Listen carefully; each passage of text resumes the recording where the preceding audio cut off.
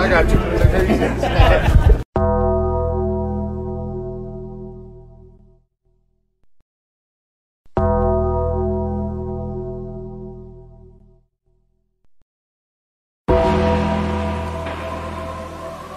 Creatures of the night! Welcome to Talking Taker, episode 159 of our encyclopedic exploration digging up the career of the greatest professional wrestling character of all time, The Undertaker.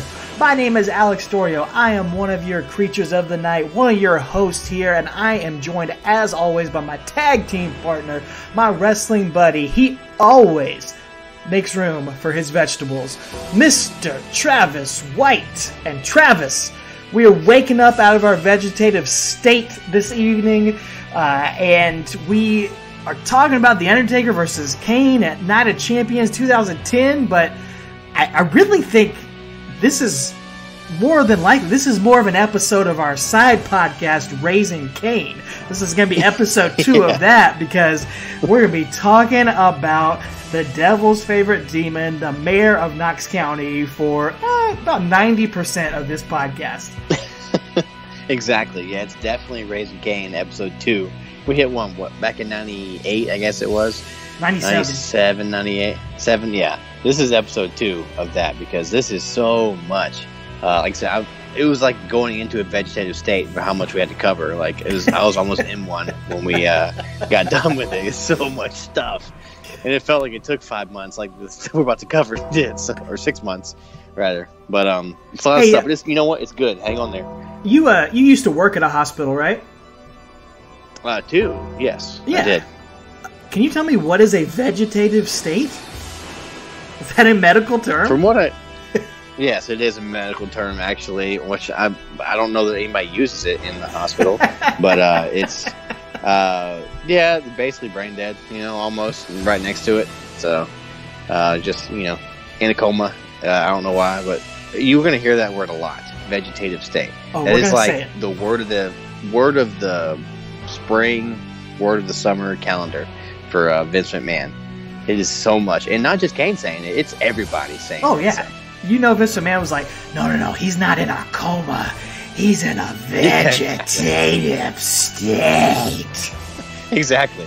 He's like, we got to get that over. So people start chanting it. Vegetative. Exactly. That's what he wanted, but it wasn't going to happen. But yeah, dude, I was just like, why are we saying this so much? Just say coma. It's so much easier. It's like the whole medical facility versus hospital thing, man. He just can't let it go. Nope. Got to put a brand on it. Got to be its own thing. But we will get into all of that. We will try not to put you guys in a vegetative state out there as we track over 6 months worth of Taker talk here. We're going to try to do all that we can, because we're going to pick up all the way back from WrestleMania 26, where The Undertaker defeated Shawn Michaels in the main event and retired him. Like I said, we're going to track it all the way to Night of Champions 2010, talk about everything Undertaker related in between. We're going to hit the highlights. We're going to try not to get too bogged down in the details, but buckle in, grab a cup of coffee, grab a drink. This is going to be a long one. Grab a snack, pack a lunch. Pack some vegetables and some ranch dip. We took a week off last week and did our fantasy Undertaker opponents because we needed some extra time to get all our research in for this week. But let's take the time, travelers. I still managed to put it off till the end. Oh, of course. And have to cram it all in. Because I Absolutely. didn't realize how much it was. I So had no much. idea it was going to take so long. Much. There's a few unique things that happen post WrestleMania before we really get into this build involving The Undertaker. So we're going to hit those before we really dive into the details. So just real quick, the night after WrestleMania 2010, where Undertaker retired Shawn Michaels. Shawn Michaels is going to come out and do his retirement speech at the end of the night. And if you've never seen it, I can't imagine if you're listening to this podcast you've never seen it, but even if you haven't seen it in a while, I know you and I both went back and watched it, and it was great. It was beautiful, very heartfelt, not scripted, just an incredible from the heart speech from Shawn Michaels. And Very similarly to Ric Flair's retirement speech a couple years ago, Undertaker came out at the end of that speech. This year, as Shawn Michaels comes out in that main event segment, before he can even begin talking, the Undertaker's music begins to play. And no, it's not going to be another challenge for the third year in a row, although I'm sure some people may have been thinking that. Undertaker, he's in full gear. He's got the jacket on. He's got the hat. He comes out, and he just pauses at the top of the ramp while Shawn Michaels is in the ring, and he just kneels down and a little tip of the cap to Shawn Michaels. Yeah. Turns around and walks backstage, and Homer Simpson. I know you and I both kind of speculated, like, did Shawn Michaels know this was going to happen? I don't know. He seems very genuine in his reaction to it. He seems honestly touched and surprised by that before he begins talking. I think it was a surprise. I do as well. Again, I don't remember if he's ever gone on record saying one way or another, but just his reaction to it, it looked like just the way he kind of welled up, and his eyes did. It looked like it was legit, So I'm sure he was like, "Crap, what are we doing? Like Vince has got me again." Who knows? But then when Taker just tips his cap to him, it's like, "Oh, I got it." And the rest of the speech is fantastic, and just being. Him talking about his kids and stuff like that and going home. And I was just, to me, as a dad, too, it was like, man, really touching to me. It was hard to make it through the speech. So, absolutely. All the feels, man. It was beautiful. I will say one part has not aged as well because the crowd is chanting for one more match. And Shawn says, I'm going to do my best to keep my word to The Undertaker and truly retire. And he tried. He did do his best, but we'll get to that not too far from here. We'll get to that fairly quickly on another day. But beautiful speech, well worth watching or revisiting.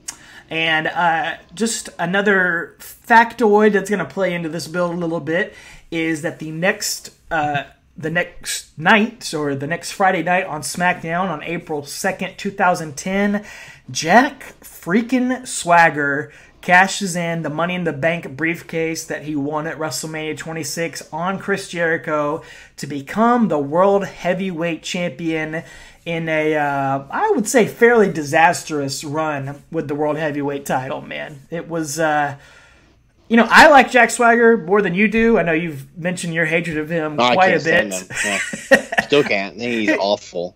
He's not one of my favorites, but I have liked some things he's done, and I believe in making new stars, but this was a lot like what we talked about with Sheamus a few weeks ago on the podcast. This was just way too soon, and instead of having the title elevate the guy, this guy actually brought down the world title and kind of hurt the whole SmackDown brand, in my opinion, by having this guy be the champion at this point in time.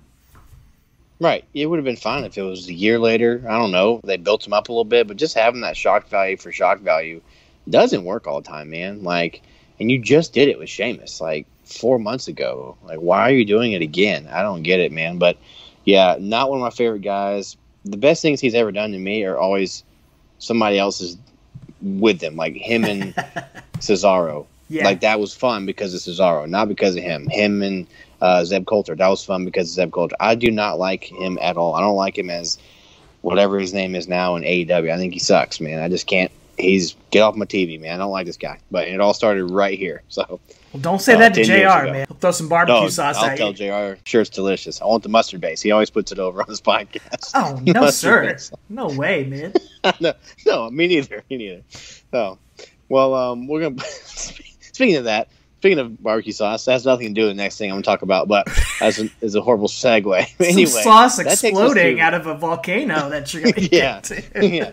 So, that takes us to Raw in April 19th, and this is actually Monday Night SmackDown. It's a very, very unique episode of Raw because the WWE were over in Europe doing that post-WrestleMania tour that they do every year, except for 2020, obviously. But if you guys don't remember, there's this volcano. Yeah, I think it was in, where was it? Somewhere. Exploded. Iceland. Volcano.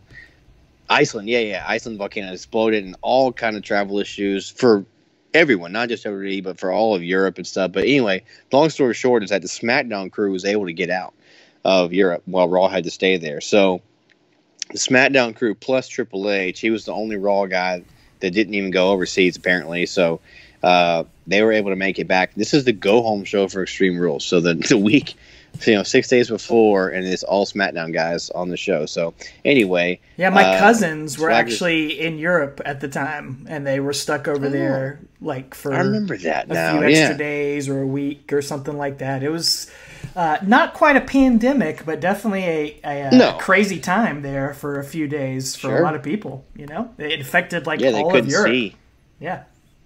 Yeah, it was crazy.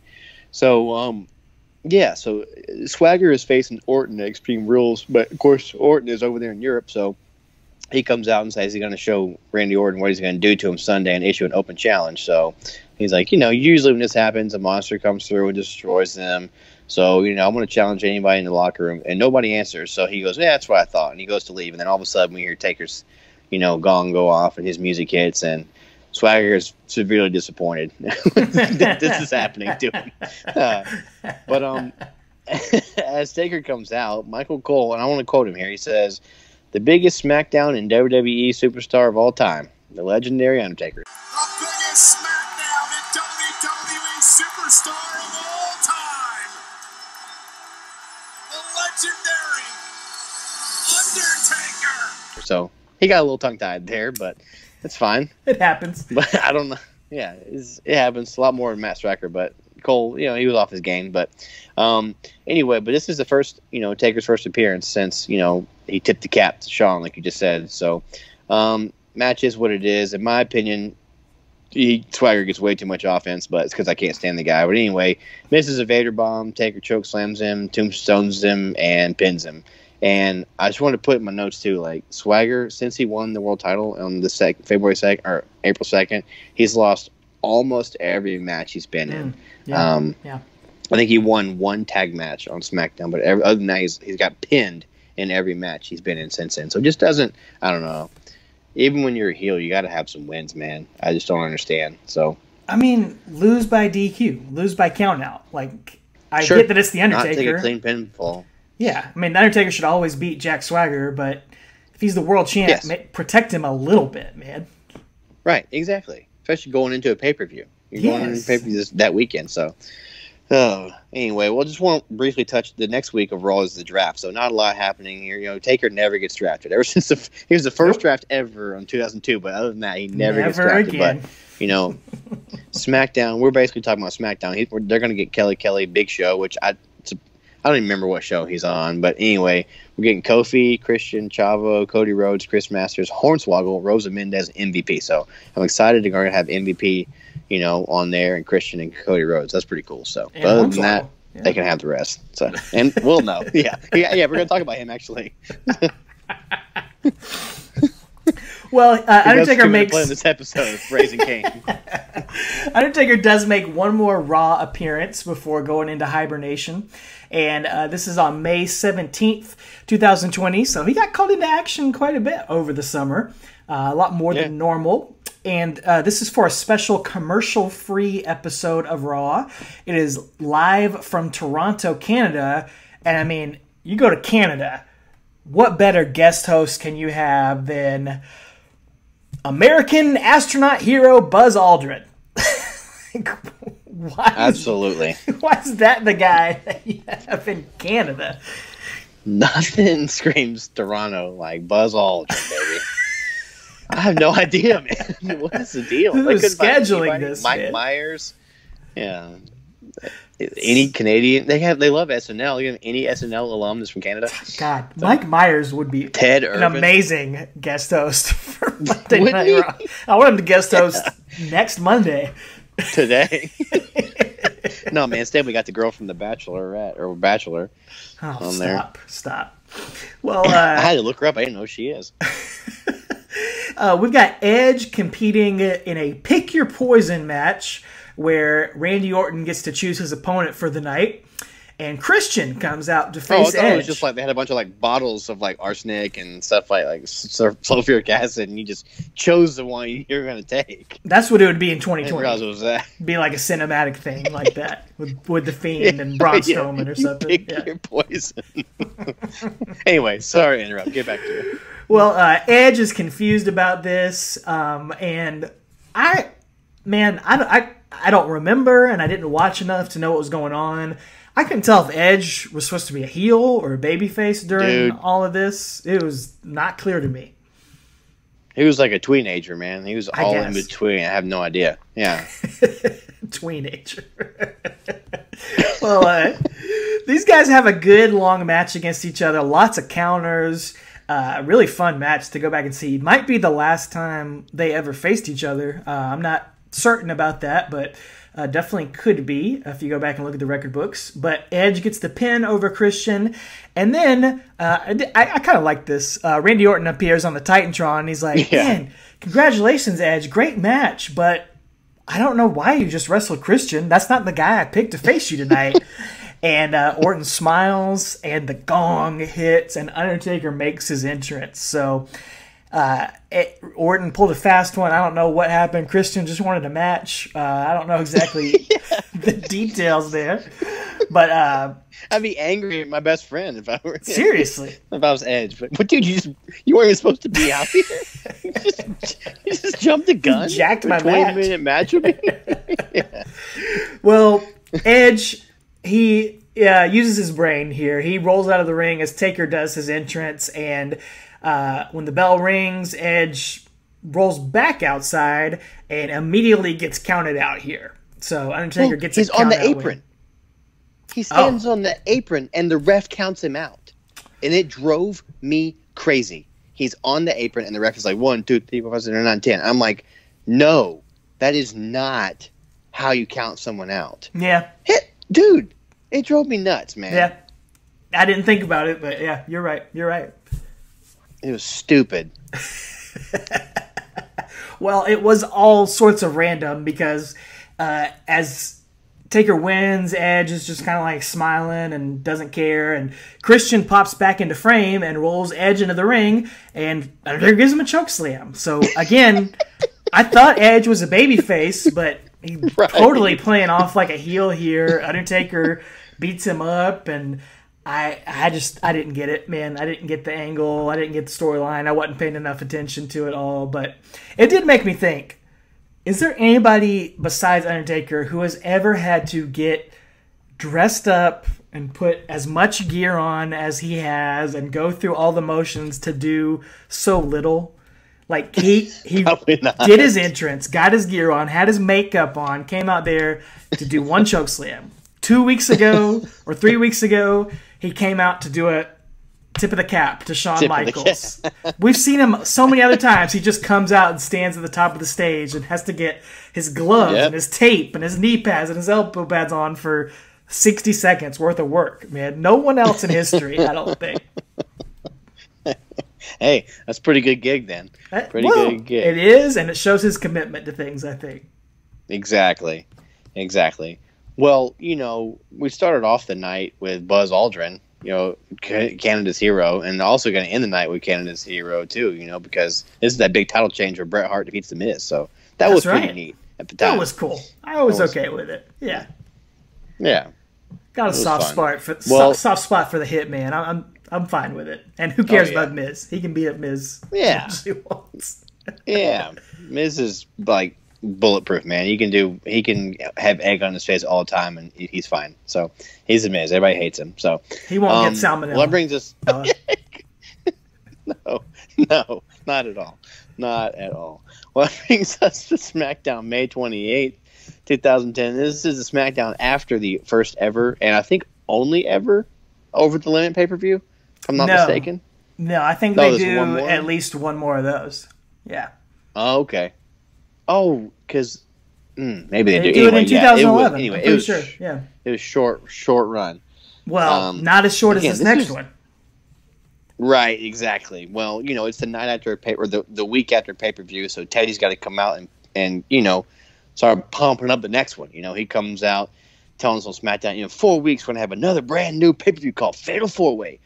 And this is going to be, the World Heavyweight Champion. Jack Swagger's going to defend his title in a Fatal 4-Way, and due to his DQ victory over Jack Swagger at Over the Limit, the Big Show automatically qualifies. So, there for me. And then the other two opponents will be decided tonight in qualifying matches. We're going to get CM Punk versus Kane and Rey Mysterio versus the returning of the phenom of the WWE, The Undertaker. The returning of the phenom of the WWE, The Undertaker. Whoa. He's Teddy just so can't excited. Wait man. to get that. Yeah, he's so excited. But dude, you made a great note in your notes here. It's like this has got to be what a crack pay-per-view idea, because they do 3-ways and 4 matches all the time. Why is this night any special? Like, what's the point? I don't get it. There's a fatal 4-way on TV probably once every 2 weeks on Raw or SmackDown. Yeah. Like tag team, singles, something like that. Why am I paying $40 to watch this? Yeah. Like, it's just a fatal 4-way. It's not special. It's not cool. Like in 1997, when we had the Final 4 match with Taker and Vader and Hart and Austin, and that was the first time. Like, they weren't even really doing triple threats at that time. That was like, four singles guys in a match. That was unique. That was special. Yes. You could sell a pay-per-view on that. Not in 2010. There's no cage. No. There's no blood. There's no tables or ladders or chairs. It's just a 4-way. That's the whole pay-per-view. Yeah. It's ridiculous, man. Ridiculous. So, I don't know, man. But anyway, Punk defeats Kane after a go to sleep with some shenanigans, and this is where Punk had started wearing his mask after I think he got his head shaved, right? He lost to Ray, I think it was. Yeah, and got his head shaved. So good. And then he got his little bald head under there, and he's wearing that little like ridiculous mask. But anyway, the main event is Taker and Mysterio. Ray's out first. Taker's coming to SmackDown for the first time since he's defeated Shawn back at WrestleMania. And these two have another great TV match here, man. It's really good quality, main event quality match. Love it. Taker gives Ray a lot of offense, and this is a match where Ray does a springboard senton, and he just butt drops Taker right on the face, just busts him right open. You can watch it happen, and as soon as he sits on Taker's face, Taker just winces in pain and turns his head to the side. So Ray, Taker's bleeding from the face at this point, and Taker catches him off a springboard, turns it into a tombstone, and pins him clean. So Taker's supposed to be going to the World Heavyweight title match at Fatal 4-Way. Supposed to be, because things are going to change because Ray dropped a dime and dropped his butt on Taker's face. So, yeah, like similar thing happened in their Royal Rumble match. Ray busted him open and busted his nose open in that one. And it's happened a number of times with Rey Mysterio, whether it's his knee braces with Cody Rhodes, or a lot of opponents have felt the wrath of Rey Mysterio unintentionally. But yeah, it is going to instigate this big, giant storyline that is going to dominate the summer in SmackDown, and is going to change a lot of things. It's going to elevate Kane. It's going to take Undertaker off TV. It's going to change the whole course of everything here. So, as it turns out, Undertaker did literally break his orbital bone from that spot from Rey Mysterio, and he is going to be out of action for the next few months, and is going to have to be taken out of that Fatal 4-Way match. He's not going to wear a Phantom of the Opera mask like he did in 1995. But Teddy Long opens the show with the sad news that over the Memorial Day weekend, The Undertaker was found by his brother Kane in a vegetative state. There is an ongoing investigation looking into who or what was responsible for this brutal, heinous attack.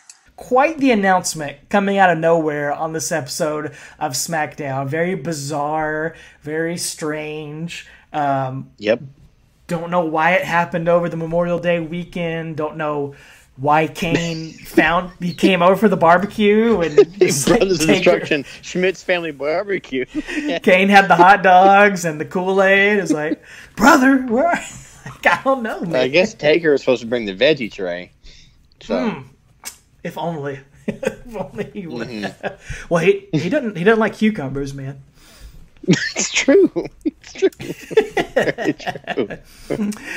So then we get the intro for SmackDown and head into the arena. And this is, you got to go back and watch this. This is so over the top and theatrical. We hear the Latin chanting beginning, and a group of druids slowly bring a casket out to the ring. You know, the lights are all dimmed and purple. And then Kane's pyro erupts, and Undertaker's baby brother makes his way out, and the entire arena goes from the purple light to Kane's red lighting as Kane enters the ring to make, I believe, his second shirtless eulogy for The Undertaker. We saw him make one in 2004. Now he's going to do it again. All right, time out. If I pass before you in real life, I want you to make a shirtless eulogy with this music playing and a black Taker wreath. I'll write it down and we'll get it notified. Same for me, brother. So. Same for me. All right, you got it. You got to wear an elbow pad and a black glove, though, and without question, a white contact in your eye. Sure. And shave your head. I'll shave my head. Like Kane. I'll shave my head. Absolutely. Anything for you, brother. All right, man. Well, if it's as well done as this, I'm down for it, man. Yeah, because seriously. This really did. It did not feel like a wrestling show for about 15 minutes. It felt like a Broadway, like a big stage production, or like Disney World or something, where you're just immersed in this whole arena production. It is so big and over the top. It's literally more than anything we've ever seen before. And they really embrace it. There's music behind Kane's promo the entire time he talks, and it's not just his theme music. It's I don't know if it was live in the arena or not, or if it was post-production, but it actually raises and lowers with the tone of his promo. Like as he keeps going, the music swells underneath him. I've never seen anything like it. It's like a musical score, like in a movie. You know, it's really, really well done. He's got the podium and the black wreath next to him, and he goes over and asks for the coffin to be opened, and lightning crashes in the arena as we see that the coffin is empty, which we're going to see quite a bit of over the next few weeks as well. And Kane delivers this long, emotional speech saying, "In all likelihood, the most feared, dreaded, respected force in the history of the WWE, The Undertaker,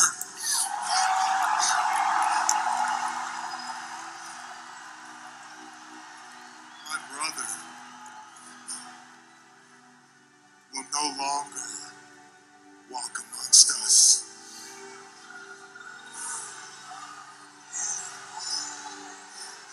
Gone are the endless nights when The Undertaker would strike fear into the hearts of those in his presence. Gone is the face of darkness, his brilliance extinguished by an act of cowardice. Gone is the specter that was beloved and admired by millions of creatures around the world.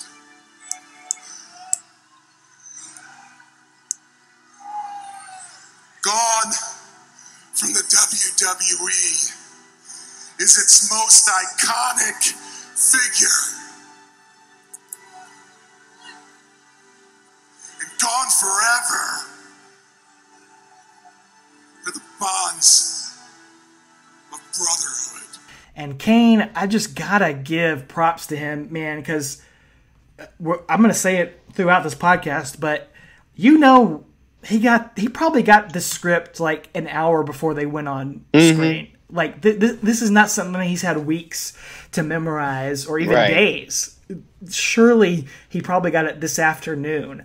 And every single time over the next 3 months, he comes out and he delivers these 10-minute soliloquies, and they are perfect. Man, he never stumbles. He never misses a beat. He kills every one of them, and I like the way you said earlier about it being like Broadway like, because even the camera shots, they're real tight on him. It's not like a normal promo where it's out in the hard cam or the side cams. It's like up in his face. It's kind of swirling around. It's just really, really well done, man. And like you said, he just knocks a homer every time. He does, man. He sucked me into this one here. As he basically sets the stage for the next few months. He vows vengeance as he plans to prosecute and persecute those who were responsible for the atrocity of his brother. I think he stumbled over his words right there. I don't know which one he was supposed to say. Recovered like that. He did, though. And he starts screaming about vengeance. There will be vengeance. That's his other word he goes back to. Vegetative state and vengeance. He keeps saying vengeance over and over and over again. And he slams the podium over and the microphone and does the Shakespeare pose in the middle of the ring, crawls toward the casket. He's crying, saying, "I should have been there for you, brother." It is just like a Emmy award-winning performance right here, man. It's incredible. You got to go watch it if you've never seen it. Yeah, and if you know the story there, it makes it. If you just turn it on for one night, you're like, "What is going on?" But like, if you know the story, you know the history. We've got 13 years of equity built up in the storyline, which is going to play out into the way this actually ends. So I'm just saying, like, it's so well done, man. Yeah, I really dug it, man. They're building up a mystery here. Like, they're setting the stage for it. It all seems a little weird. It seems a little suspicious. And so you're kind of wondering still what is going on here. So the mystery plays out all throughout this episode of SmackDown. Teddy says there's going to be a fatal four-way match to replace Undertaker. Or no, excuse me. There's going to be a battle royal to replace Undertaker in the fatal four-way match at the pay-per-view. CM Punk is backstage. He's adjusting his mask, getting ready, and Kane barges in and says, "I can smell the stench of guilt on you, CM Punk." And Punk says him and the Straight Edge Society had nothing to do with Undertaker. In fact, they would do anything to help out a fallen brother. And Kane says, "Brother!" and then tosses Punk aside. I don't know. He keeps going on backstage. He's with Rey Mysterio, and he's like praying with Rey Mysterio. And Kane's asking Rey, he's interrogating Rey Mysterio, "Was it you?" And Rey swears he wasn't involved. And Kane says, "Well, maybe you were, maybe you weren't, but I'm not assuming anyone's innocence tonight." Later on, Jack Swagger, they're in Texas tonight, like University of Texas territory, and Swagger's wearing his Oklahoma Sooners jersey and starts doing a Oklahoma fight song, and they've even got like a bouncing Swagger head with the lyrics on there.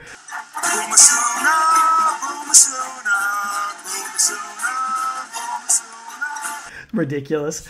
And Kane interrupts Swagger from behind and asks if it was you who attacked my brother. And Swagger just puts his head down.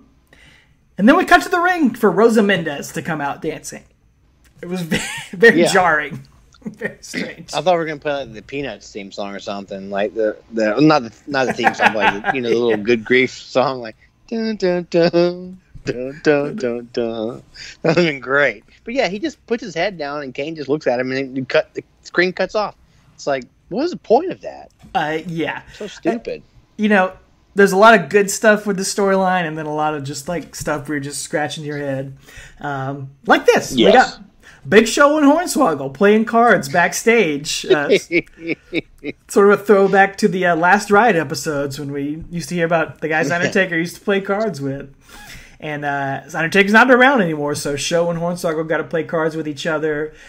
Kane interrupts, and he gets in Show's face, and Kane says that his brother has always had Big Show's number. There's nothing he could ever do about it. And Show says, "I had nothing to do with this. If you accuse me, that would be a giant mistake." And Kane starts to cry and kicks the table over. So, all that to build up to this big battle royal where Kane is in it to replace Undertaker in the Fatal 4-Way. And it comes down to the final four of Kane, Rey Mysterio, Luke Gallows, and Kurt Hawkins. Yes, big sir. Final Four of this Battle Royal and his red leather pants here. Hawkins gets tossed pretty quickly by Mysterio, so Ray is left in the ring with Kane and fake Kane. And then the hooded stranger of the Straight Edge Society, who ends up being Joey Mercury, he tries to interfere and help Luke Gallows. Gallows disposes of them both. Kane and Mysterio are the final two. Kane tries to chokeslam Ray, but Ray reverses into a Hurricane Rana and flips Kane out of the match to win and enter the Fatal 4-Way. So, there you go. Rey Mysterio has replaced Undertaker after injuring Undertaker. Worked out pretty good for Ray. I don't know. Kind of suspicious. The reward if you're breaking his face is you get to take his place in the match. So. Not bad. It's nuts. Yeah. Well, 3 nights later, I guess, on Raw, this is nothing to do with Taker, but I love this episode of Raw. I love the ending. This is the night that NXT rookies destroy everything. Punk vs. Cena. Just one of the most iconic, memorable endings. It's been 10 years, and I remember like it was yesterday. I remember watching this at my, we had just bought our house a month before this. Just remember watching this in our house and just like, what is going on, man? It's just so cool. Anytime I get to see Justin Roberts choked out with Ty, it's great too. No, but anyway, just memorable, Unfortunately, they had no idea what to do after that. It was a great angle, a great storyline, a great moment, and sadly, that was the peak of it. And they just didn't have a plan after that. Yeah. So, SmackDown, a couple nights later, this is June 11th, 2010. I wrote 20 in my notes for some reason. Anyway, the Fatal 4-Way opponents come out there, and they're Rey Mysterio starting the show with a promo. Does he say what it do, Tampa? Oh, yeah. Oh, God. What it do, Tampa? I didn't know it was a thing back in 2010. What it do, Tampa? What it do? Dang. They were just planting the seeds for WrestleMania for 2020. So, yeah, well, they're discussing the match, and then, it's Ray's talking about winning, and then CM Punk and Straight Edge Society come out, Jack Swagger, and it's just all those guys coming out. I'm trying to just connect some of this stuff because it's going to get kind of tedious. But anyway, Kane's face appears on the Tron and lights turn red, and he wonders who's responsible for Taker's demise. And so when I find this responsible party, I'm going to end up, or they're going to end up in this. And the camera pans away to show a casket and some candles. And this is backstage. It's got some, candles around there, and it's got like the purple and the red light back there. And Kane, he's like, I'm going to accuse any of you because it could have been more than one person, but I promise vengeance. And then he knocks the casket over. So we're going to see this casket, these candles a lot in the next few weeks and months. Yeah. So, Well, Ray defeats Swagger, and then Kane comes out and lays both of them out with chokeslams. Backstage, we get that organ music. I think it's the same music that was playing during that promo you just discussed. Was playing as kind of that really theatrical score. Kane's he throws black flowers in the casket that he was with earlier, and he's talking to the casket like it is Undertaker. And he's like, I'm so sorry, and I felt you carrying me on the stairway to success, and but now I don't feel you in my soul. My soul is empty, and the men that took you out are going to be ready for hell. He's really putting it on there, so laying it on thick. And the main event of this night is Big Show versus CM Punk. And Show wins by DQ when the entire SES interferes. The hooded figure, which I believe will become Joseph Mercury, if I'm not mistaken. Yep. Isn't that Joe? Yeah, they call him Joseph, though, don't they? Or Joe? They don't call him Joey at the first, I think. But anyway, they lay a beat down on the Big Show, and then Kane's pyro hits, and his music hits, and he comes out and makes a beeline for the ring, and chokeslams Joey Mercury, chokeslams Luke Gallows, Punk bails out of the ring, and then Kane turns attention to Big Show and chokeslams him as well. So he is just going nuts, taking out everybody. Everybody's a suspect to Kane. So gotta get to the bottom of it. Yeah, he's not in this Fatal 4-Way match, but he's sort of at the center of it in a lot of ways here. Yeah. And the go-home show for this Fatal 4-Way pay-per-view is June 18th, and CM Punk opens the show.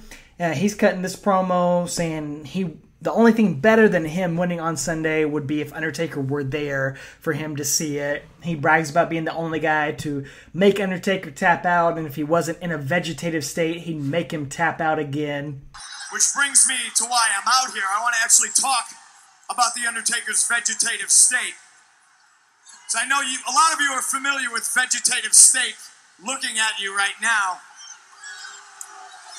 But just as I am not responsible for the vegetation I see before me, myself, nor any member of my straight edge society are responsible for the Undertaker's current vegetative state. You know, he's tying all that into his straight edge stuff, all this sort of stuff. And then suddenly the lights flicker and they go out. And then the Undertaker appears in the ring and the crowd's going nuts and Punk is starting to freak out. The announcers are like, oh my God, it's the Undertaker. But yeah, the Undertaker just stands there, motionless, and the entire time, the camera conveniently stays right behind him. It never turns around. It never tries to shoot him from the front, so it's very awkward. And Punk takes his time. He slowly walks towards Undertaker. He touches him lightly, kind of shoves him a little bit, and then he knocks Undertaker's hat off to reveal it's Luke Gallows disguised as the Undertaker. So after being the fake Kane, now he gets to be the fake Undertaker. It's perfect. Probably the only man in history to done both of those, except for Kane and Taker. Right. Each other, you know? He's the third guy. He's the third man.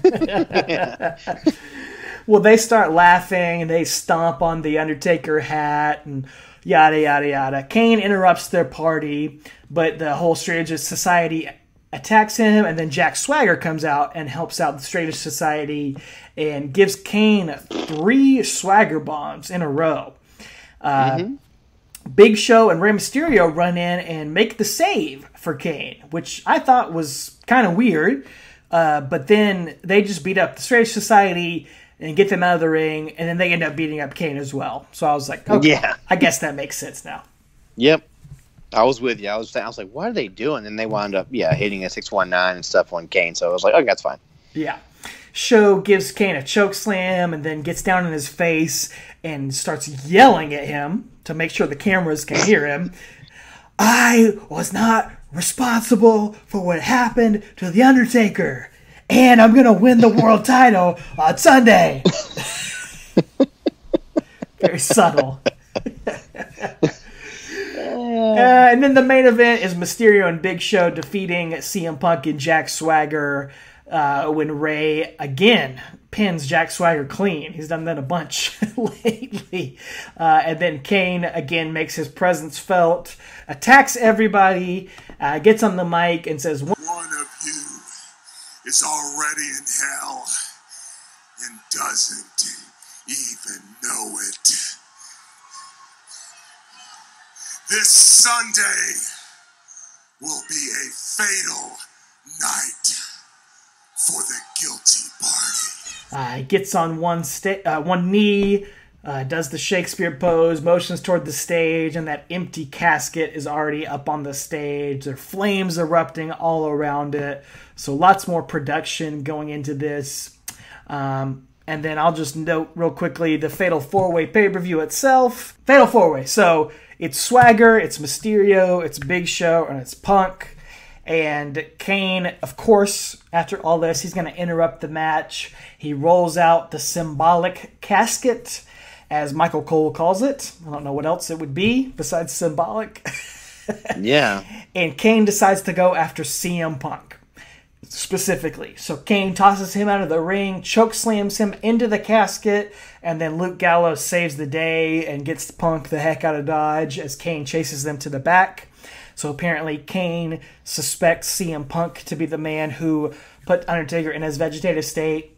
And that allows Rey Mysterio to go on to win the match and score his second ever world title. So more pieces being put into motion for the next few weeks.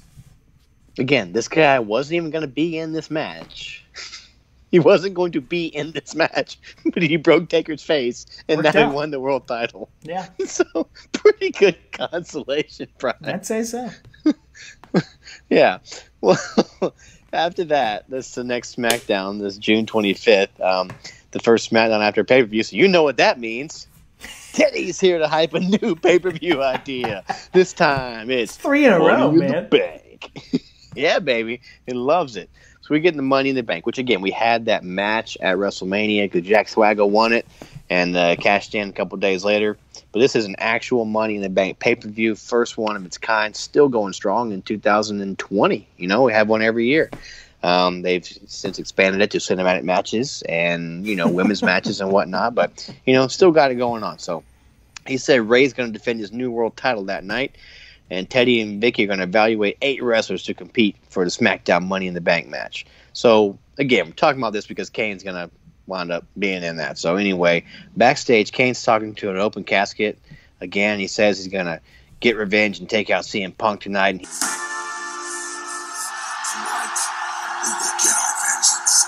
Tonight, we will bring hell down on the guilty culprit. Tonight, we will get our revenge. Tonight, I will eviscerate CM Punk. Tonight, I will break his body in 2. Tonight, I will decapitate the head of the Straight Edge Society.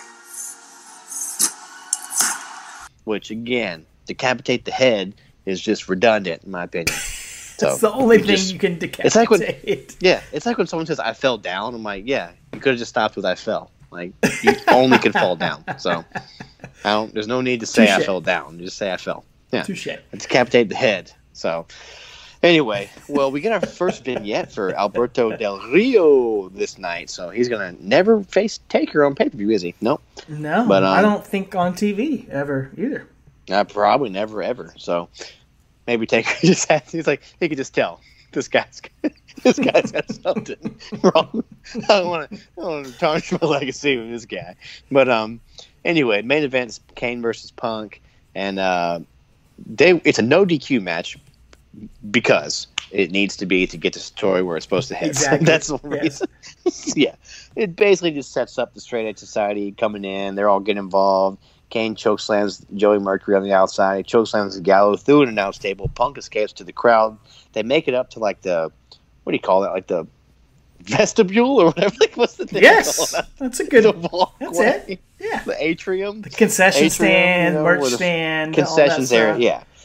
Yeah, and he and Punk, fight, brawl out there, almost like it reminded me of 1999 era when they used to brawl back there all the time. But he throws Punk through another table that was actually holding the popcorn and the cotton candy, so ruined some good treats there. And then he just shoves Punk through the door to the outside of the arena, and Punk just runs across the street to end the show. He just leaves. That's it. In his mask, like a gag mask in his underwear. He's running. Can you imagine driving down the street? You just see this guy in boots, underwear, and a mask just like running away. Yeah, 2020 would be normal. 2010 it was like, what a freak. The mask running. It was awesome. I loved it. Yeah. No finish, though. He just leaves. He's gone. No finish in a no DQ match. Oh, Punk was awesome, man. He was great. Well, apparently... So underutilized, too, at this point. Apparently, we have another unexpected injury here, as Kane has injured Punk during this match. They're backstage on the next week of SmackDown, and Punk's got his arm in a sling. And Serena tries to tell Punk, look, we've got to stop this. Kane is not going to stop. We need to just admit it, and this will all be over. And Punk says, we'll take care of things. It doesn't matter. It's fine. And Serena's like, no, you were in surgery for 10 hours this past week. Okay. As someone who worked in a hospital, Travis, tell me about a 10-hour surgery. Yeah. I worked in surgery for 2 years. The only 10-hour surgeries I ever saw were like brain and spinal surgeries. Like we never did a 10-hour tennis elbow surgery or anything.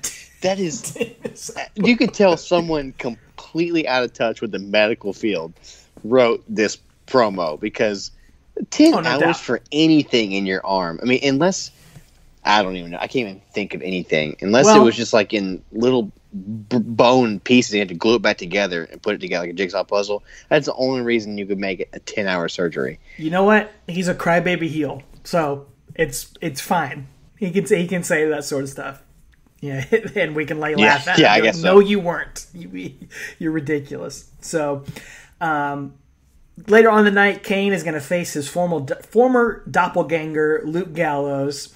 Here, the Battle of the Canes, and Punk and Mercury come in and try to attack Kane, but Serena comes out and stops the assault, and she gets on the mic and says, Punk could not have been the one to attack The Undertaker on Memorial Day weekend, and she knows because Punk was with her. Punk was saving her, and Punk is yelling at her, like begging her to stop, to not do this, to not show this. But Serena gives us some security camera footage. And we see footage from a bar where Serena walks in and she's having a few drinks with a handsome stranger. I didn't recognize him, but Travis, who was it? Adam Cole, baby. Really? Absolutely. Oh, man, that's I couldn't Adam tell. Cole, and I remember it being him. And I remember seeing it on like one of those, NXT superstar debuts, like where they showed like Ciampa and Gargano from. Like they showed this on one of those things too. He's like, yeah, I was at the bar, and he's like severely underage at the time. I mean, it's obviously not real beer, but he's 31 years old now, so I guess he would have been 21 then. Yeah. So, yeah. Actually, no, his birthday is July 5th. This was July 2nd, so no, he was 20. So. Yeah, and this was on Memorial Day, Oh yeah, even earlier than that. Yeah, so yeah, he had a fake ID. Anyway, yeah, Adam Cole sitting there, future longest reigning NXT champion, future Pat McAfee opponent. So there you go. Well, we see this security cam footage, and Serena ends up having some shots, having drinks with this guy all night long, and then Punk and Gallows storm into the bar, and Joey Mercury as well, and they just give her a hard time and all that sort of stuff, drag her out of the bar. It goes on for a real long time, and then Kane, this whole time, he's got a goozle on CM Punk while they're watching the video. Yeah. And Kane finally lets go of his grip on Punk, and he walks away because clearly Punk could not have been the guy to do it. We see the video; it's got a timestamp on it and all that sort of stuff. And but Punk is upset about this. Serena has blown up the straight edge society, has blown up their entire gimmick by embarrassing herself and all this sort of stuff. And Serena tries to apologize, but Punk walks away and leaves her behind. And I think that was kind of based on like a real life thing, because she ends up leaving the company pretty shortly after that. Is that not? Am I misremembering that? Is that true? Yeah. I think she like legit had some kind of substance issues and then got released because of it and stuff. So I think her and Punk were dating at the time too. Like that was one of his things too. It's like, don't I didn't know that. Anyway, he dated half the roster. True. Female roster. So. The next week, SmackDown, July 9th, 2010. So we're going to get Jack Swagger and Big Show in the main event. Double count out. Kane grabs Swagger by the throat and yells at him. We need to talk. He just ambushes him backstage, and he puts him in a chair under a red light, which I just loved it. Like he puts him in a chair and a red light just comes on, and it reminded me of like Austin and RVD, but it's not even half as cool as that. But anyway, Kane's yelling at. He's like, "It was you all along. I know it was you." And he's like, proved it last few weeks. I proved it last few weeks where you've been making people suffer, because the last few weeks Swagger has been like ankle locking people and taking them out and not putting them in vegetative states, but he's been, knocking them out and just kind of manhandling them. So Kane's like, "You're a liar, and I'll make you pay." And Swagger's like, wait, I have an alibi, and I'll prove it to you next week. And so Kane's like, if I'm not convinced, then you're going to suffer in hell. So I don't know why Swagger has to give a week, but we'll come to find out the next week. So the next week, July 16th, this is the go-home show for the Money in the Bank pay-per-view, which I believe Kane we forgot to cover that, but he actually did qualify for that. I missed that. Or did he have a match? I can't remember. I have no idea. I was going back trying to figure it out. Yeah. Yeah, I couldn't find it anywhere. But anyway, so the opening match is Kofi versus Dashing Cody Rhodes, and it's interrupted by Kane's pyro music. He comes out and chokeslams Kofi, chokeslams Cody. And then he grabs a mic and has some breaking news. Says, there will be a bludgeoning tonight. So, Vince McMahon loves that one. When you get the Bludgeon Brothers a few years later, like, it's a Vince word. No one says bludgeon. For sure. But he says, you see, I know Jack Swagger, and Jack Swagger's a liar. He will pay for his sins, and I will enjoy extracting my vengeance when I pronounce judgment on the condemned. Boom. Pyro, Kane, out. So, that's just... He's all over these episodes. But later on, Swagger's on the phone like throughout the night saying he's expecting somebody to get there. I want to put this thing with Kane behind me. Later on, he's on the phone again. He's frustrated because this person is late. I need the evidence. You got to get her now. Later on, somebody else or a limo pulls up and some guy gets out and Jack Swagger hugs him and gives him an envelope, and this production jabroni takes it to the truck to roll a beautiful beating footage, basically. And you wrote in your notes that this is a former bunkhouse buck in WCW. WCW star, man. I didn't recognize Adam Cole. You didn't recognize Bunkhouse Buck. I didn't. No, I did not recognize Bunkhouse Buck. I'm disappointed in myself. So yeah. Well, he wasn't in his traditional outfit. Wasn't in his suspenders and white. Yeah, nasty shirt and jeans. I love me some Bunkhouse Buck, man. Bunkhouse Buck and Arn Anderson, Colonel Parker. He was well overdressed here. He was, and he did not earn himself a job on this night, man. He was awful. No, he was awful. No. He's awful. So he's posing as Mr. Swagger. He's Jack's dad, and so when they come out to the ring, actually, it literally says Mr. Swagger, but Matt Striker clearly can't read because he's like, who could this man possibly be? Who is this gentleman with Jack Swagger? Could he be a lawyer? Could he be a police? I mean, we don't know. Looks like a detective. Come on, Matt. Just seriously. And read. Watch the screen. If you know anything about the commentary, they are looking at the screen. They're seeing the same thing we're seeing at home. They don't look at the live action and call it. They call what's on their screen, or are supposed to, because they don't want to give away anything that they're seeing and we're not seeing. So he's literally looking at the same screen we are and can't read apparently. But anyway, we get some evidence of why he couldn't have been the one, and it's all hokey. And that weekend, Memorial Day, they had some activities that included fishing, a relay race, a chicken wing eating contest. They were so busy they had no time to beat up the Undertaker. So that's just so dumb. But Kane's pyro hits, his music interrupts, he comes out, he's like, I don't believe it, and blah blah blah. Jack Swagger winds up locking on an ankle lock to him, and Ray makes a save, which I love this. It comes with no music. He just runs out, no music plays. I love that, though. So it's good. So it comes out, it's a 619 on Swagger, and then he leaves. And Kane goozles Dad and Jack, and Jack Swagger escapes. And Kane's got his dad goozled in the middle of the ring, and Jack just kind of turns his back slowly, and Papa Swagger eats a tombstone. So Jack Swagger has so spineless he can't even, watch his own dad. Oh, yeah. Get tombstone. So. He turns his back on him. So. Yep.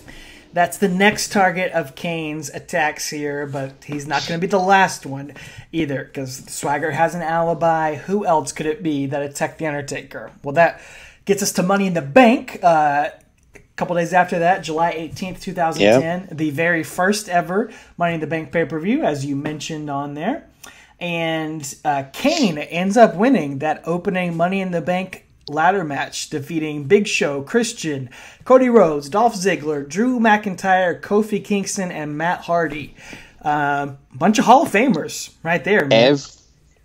Every one of those guys still in an active company, except Christian. I mean, because he can't wrestle, but yeah, every one of those guys 10 years later is either in AEW or WWE. It's crazy. Yeah, man. Legends. And yeah, it was a big surprise. I don't think anyone really. I mean, I would say I was not following SmackDown super closely at the time. Maybe if I were, maybe I would see that coming a lot more. But I definitely thought, because that's what Money in the Bank had been. It had been kind of a jumping off point for a lot of guys. So it felt like maybe Dolph, maybe Drew McIntyre were probably the top two guys. that would win this one. So it was kind of surprising and honestly a little disappointing to see Kane win that one. But later on the night, Ray is going to defend the world title against Jack Swagger. They end up doing sort of the same finish of Eddie and Kurt Angle at WrestleMania 20, where Ray slips his boot off with the ankle lock. So makes a lot of sense. Same finisher. So it made a lot of sense to do that, to tie that in. It was kind of cool. Immediately afterward, Kane comes out to cash in the Money in the Bank on Ray. So this had never been done before. At this time, the Money in the Bank had never been cashed in on the same night.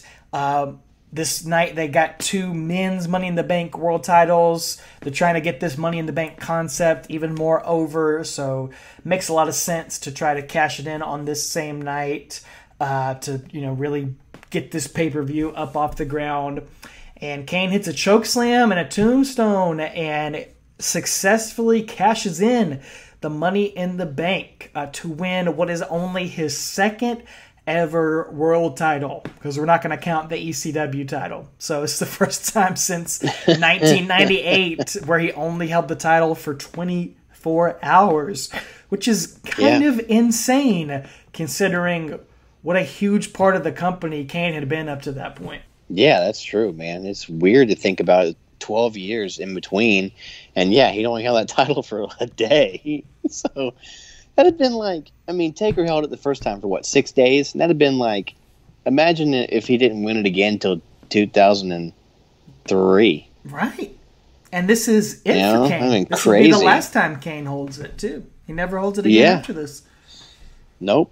No, but he makes a good run of it here. So, well, this takes us to SmackDown, July 23rd. The Friday after. So, Kane's going to open up the show, and Matt Striker talks about how Kane's been on an emotional 10-year journey to reclaim the world title, and says that many in the WWE universe feel like that they've been along with Kane for that emotional journey. So, I don't know why he's saying this. As you pointed out in your notes here too, I didn't write it down, but I thought too, why would he do that? This Matt Striker is supposed to be a heel, and why would you even put any sympathy on this guy?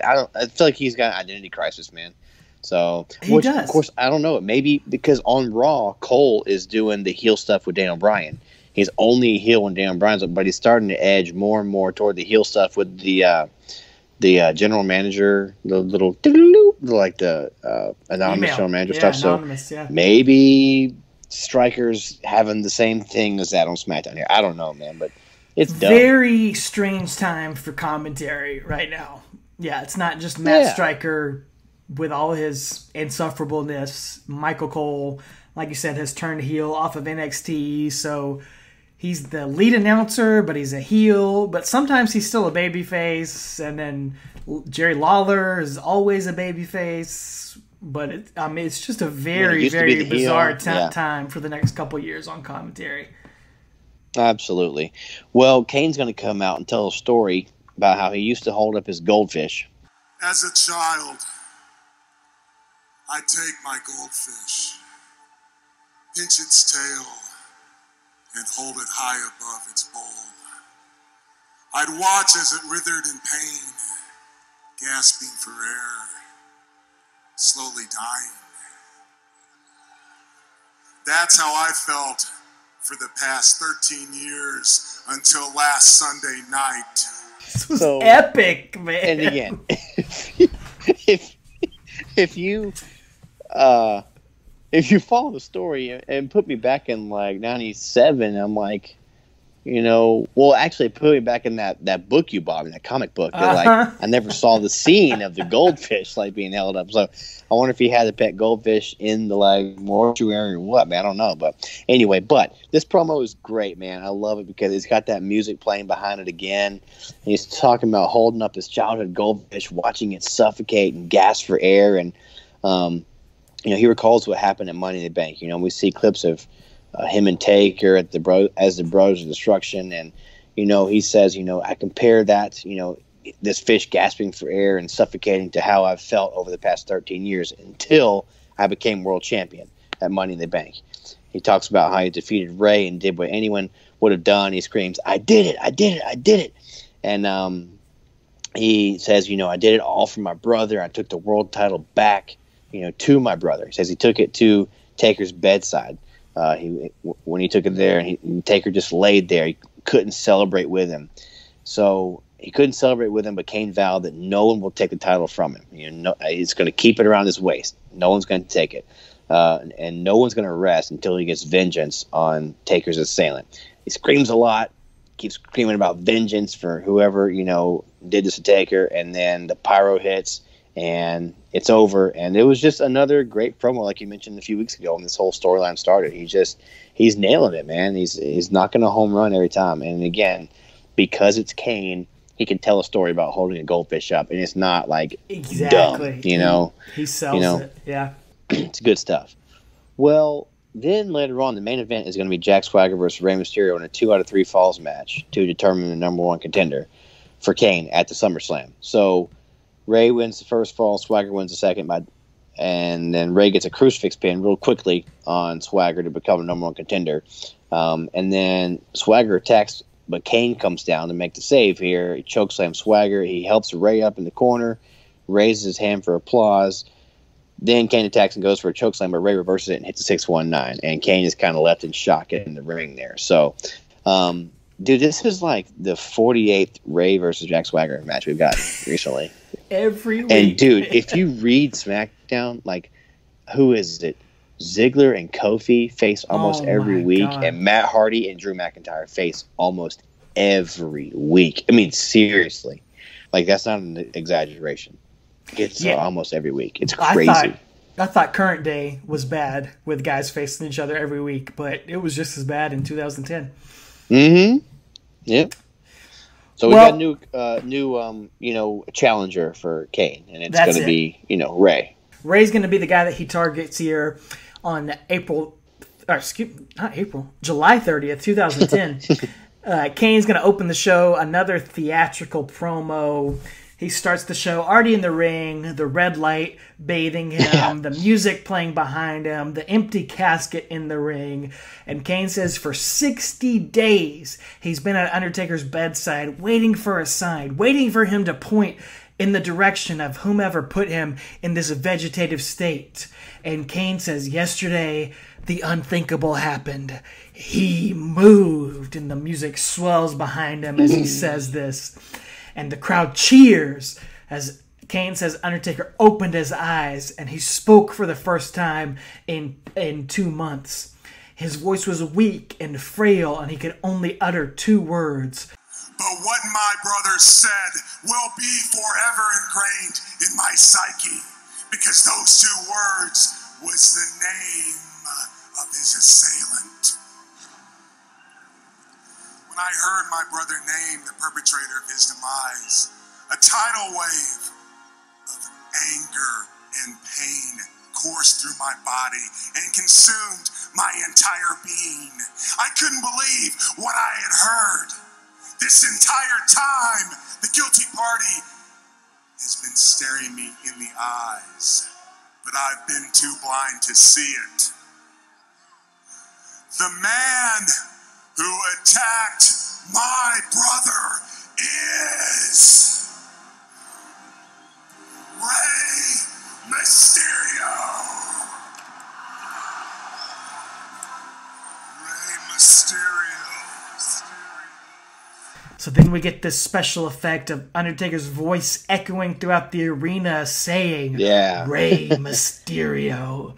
And again, it's all very theatrical, very cinematic here. As Kane stands up and he moves to the casket and says, he and Undertaker stared at each other before Undertaker closed his eyes and drifted back into unconsciousness, but those words, Rey Mysterio, lingered in the air and hung in his head. And Kane wondered how Rey could have done this, but the more he thought about it, the more it made sense.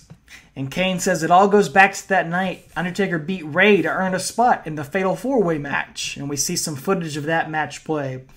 And Kane says after that match, Rey made a conscious decision and took the coward's way out.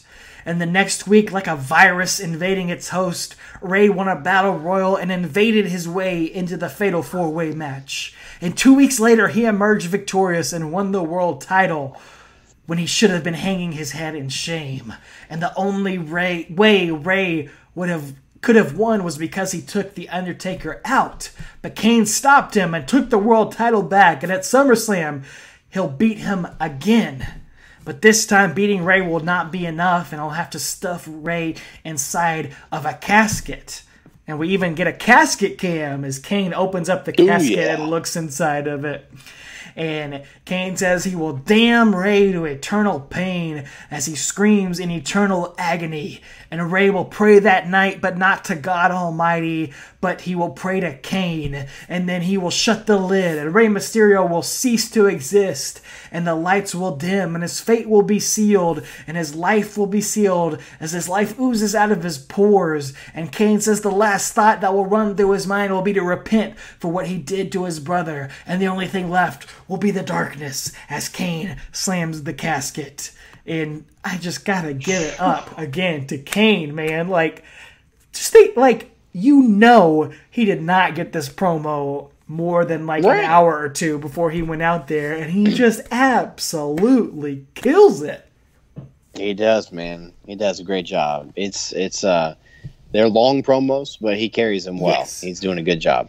It's, especially for us when we're watching like 5 or 6 of these shows back to back, trying to get ready for this stuff. It's a lot to go through. So I know that colors are opinions a lot of the times, and I know there's a lot of people that may not be Kane fans, may not like it, may think it drags on and on, but I'm giving kudos to him as a performer, as an actor. Mm-hmm. I just know how hard that is. And to me, this stuff was very Russo-esque in the best way, because it just felt like there were so many different pieces playing into it. And it was cool because this was not the plan. Like, this all came about because of Undertaker being injured, so they had to change a lot of stuff on the fly. Yep. But they turned it into this long, overarching storyline with all these different pieces and all these different players, and I was just really impressed watching it back. Mm-hmm. Well, it's funny to me, too, as we continue to build this story, is that Bruce Pritchard is gone, and the Taker Kane storyline is one of his creations. He talks about that. And he had a hand in all that stuff. Well, he's gone, but they're going to bring a lot of that old stuff back.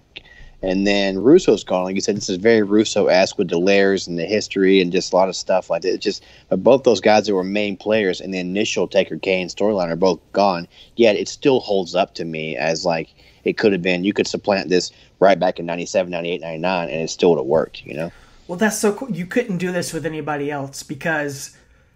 No. You're having The Undertaker be the focal point of your TV show for almost 3 months, and he never appears. What other guy can you do that with? I don't think anybody. I don't think you could do that with John Cena. I don't think you could do it with The Rock. I don't think you could do that with Stone Cold Steve Austin.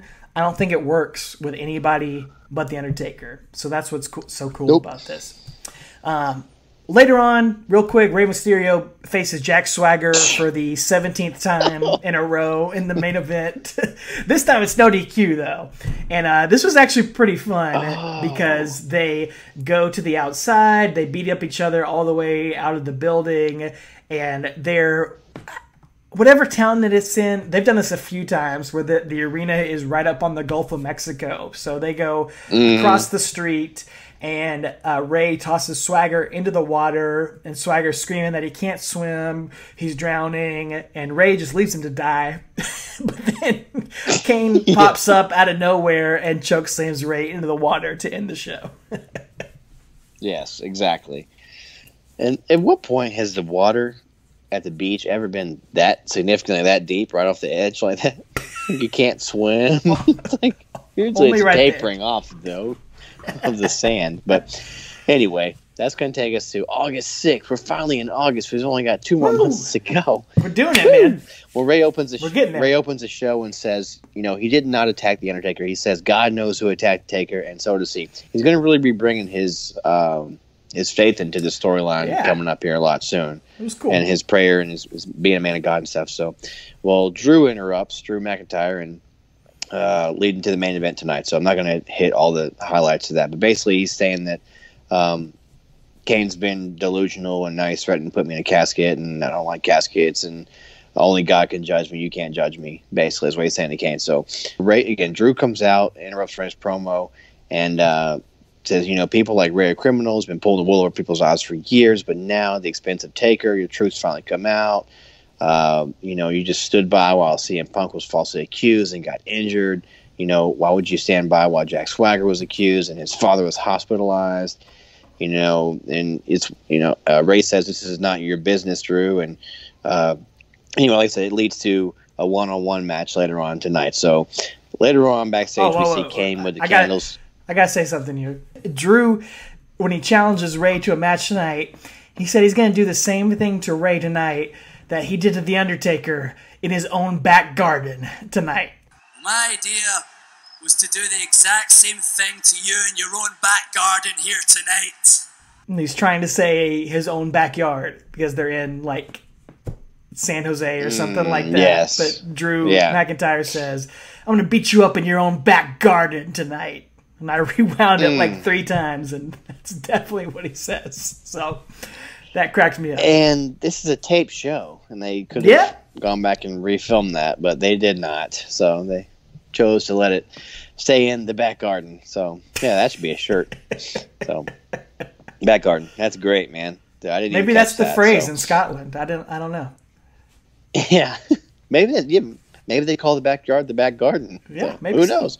We might be the fools here. Maybe. So, again, Kane is, hermiting up in his little creepy room of the candles and the casket, and he says he can smell Ray's fear, and he saw it in Ray's eyes when he chokeslammed him into the Gulf of Mexico, which, again, a sentence that anybody else on the roster utters, and you're like, this is the stupidest thing I've ever heard. Mm-hmm. But because it's Kane saying it, it's fine. He says the casket will be Ray's final resting place and promises the darkness was going to consume him forever. So, and at this point, I'm thinking, oh, man, we're building to a casket match at the SummerSlam. No, we're just going to use that a lot, So, Ray vs. Drew's the main event. And Ray says beforehand he's going to, he's allegedly going to announce who attacked Taker. He knows who it was. So he winds up winning with a head scissors to a roll-up. And before he can reveal the attacker, Kane comes out with the casket, pushes it down the ringside. Drew attacks Ray, then he just dips out of there. And Ray's cornered by Kane and slips out of the ring and into the casket briefly. And he runs up the ramp and he grabs a mic. And he says, It wasn't me who took out The Undertaker.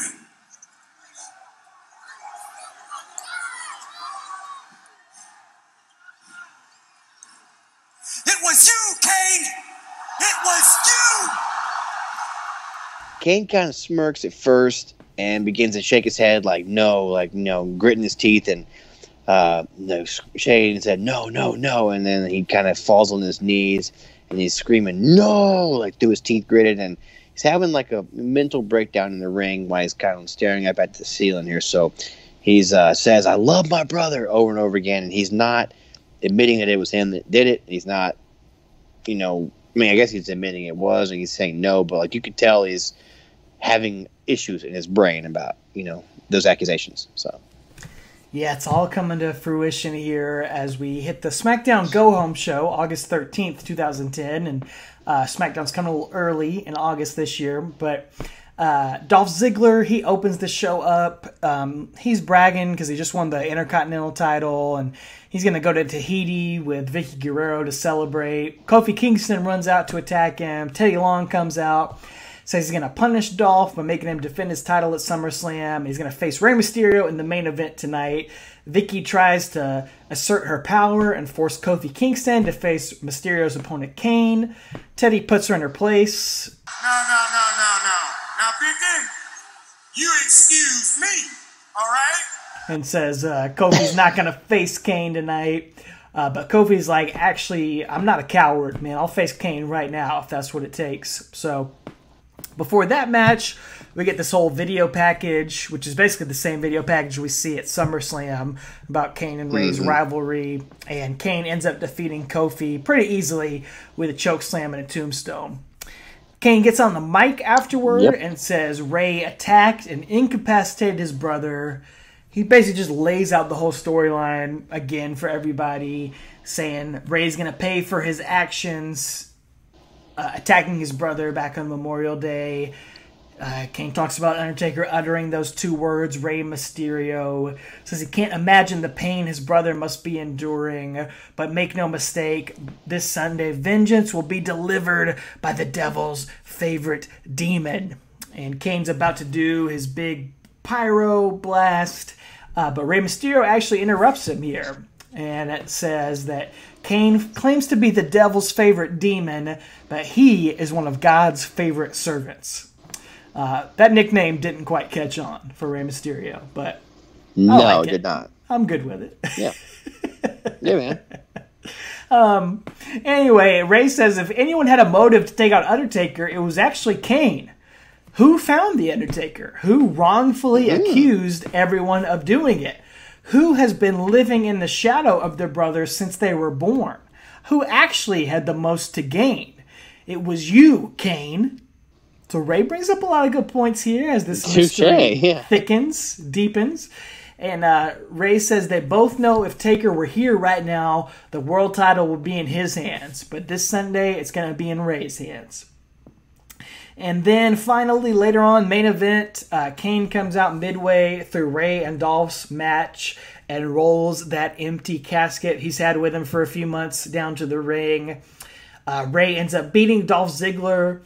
Kane tries to attack him afterward, but Ray 619s him before Kane can get in the ring and drop kicks Kane into the casket where he sits for half a second and then quickly hops out like he's scared of it and retreats to the top of the stage. So, as you said, Travis, they're building up all this. They're using the casket and everything.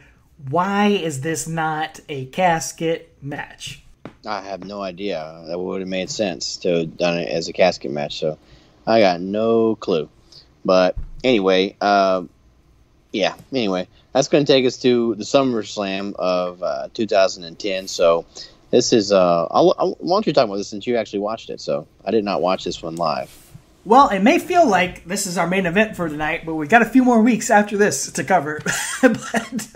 This is August 15, 2010. Actually did watch this one live back in the day. Like we mentioned before, you had moved away from our hometown by this point. So we still had another core group of folks watching the pay-per-views. This one was at my townhouse and had all the dudes over there. But we were really hyped up. Didn't really care about this match at the time, but we were hyped up for that Nexus versus Team WWE Team Raw match in the main event.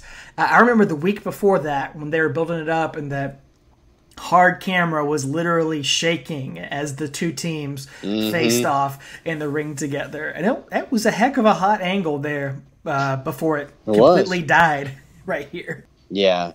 And, man, this was the night D-Bry came back, right? He was announced as the man on the WWE side or whatever. So, it was great, surprise. Man. Made a huge heroes, welcome, really, started his ascent to the top. It's pretty cool. And we both wrote in our notes that Michael Tarver was ahead of the curve, man, with the mask on. So he was, dude. 10 years too soon. The only good thing he ever did was wearing a mask. Yeah, that's it. Well, on this show, Kane has a backstage promo with the casket and the purple and red lights and says he's going to put Ray in the casket and end his career tonight, which I just thought in my notes, did I miss something? Is this a casket match now? I have no idea. But then Sheamus comes in and shuts the casket, and I don't know, man. They talked about it, their matches, and Sheamus basically tells Kane to stay out of his way. I don't really know what the point of this whole thing was, but I couldn't stand it because Sheamus was in it. So it felt like one of those things they used to do. They don't really do it anymore, but it felt like a WrestleMania tease. And I was watching it back, was that ever something people were dying to see? It felt like Goldberg and Brock Lesnar seeing each other backstage. It was no thanks, guys. Not interested. I'll tell you what. You can keep your casket, but I'll take your nickname. Because people everywhere have been calling me the real Big Red Monster.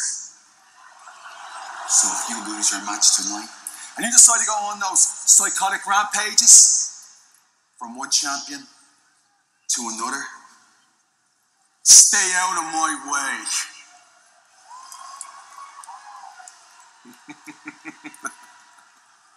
Unlike you, you've got guts, most of which will be spilt out all over the floor if you ever interrupt me again. Well, Kane versus Mysterio for the WWE World Title is the next to last match on the card, right before that big 10-man, or was it 14-man tag? Was it 7-on-7? 7-on-7. Yeah. Well, Kane brings that red casket out to the ring with him, pushes it up against the ring, opens it to reveal that no one's inside, then he closes it. And they have a really good match here, actually, for these two guys. Taker and Ray have good chemistry. Kane's not quite as great at chemistry as Ray, but he's got good chemistry with him, enough for a Kane match, and this is pretty good. So beats him clean after a choke slam to retain the world title, and he gets on the mic and says, I told you you're going to pay for what you did to Undertaker, and he goes over to the casket and lifts the lid, and once again, it's empty. And then Ray kind of fights back at him, and Kane slams the casket shut to go back to him, and Kane hits 2 more choke slams on Rey Mysterio, so he's just owning the little man right here. Hits a tombstone on him. He drags him over to the casket. He's going to get ready to put him in. He's getting ready to put him in. And what do you know? The casket opens up. It's the Undertaker sitting up out of the casket for the first time since May of earlier this year. Oh my God. 3 months now. The Undertaker, and he looks awful. He does, man. It's like Starrcade 97 Sting. No tan. But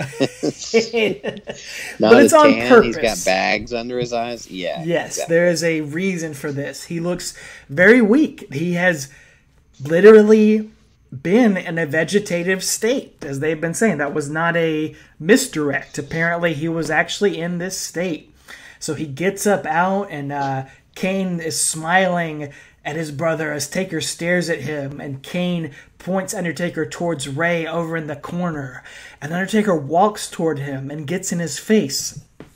And he doesn't have a mic or anything, but the camera is close enough that we hear Undertaker say, "Have you ever heard an eye for an eye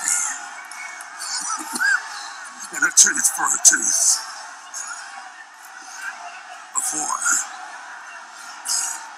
Before I make things right.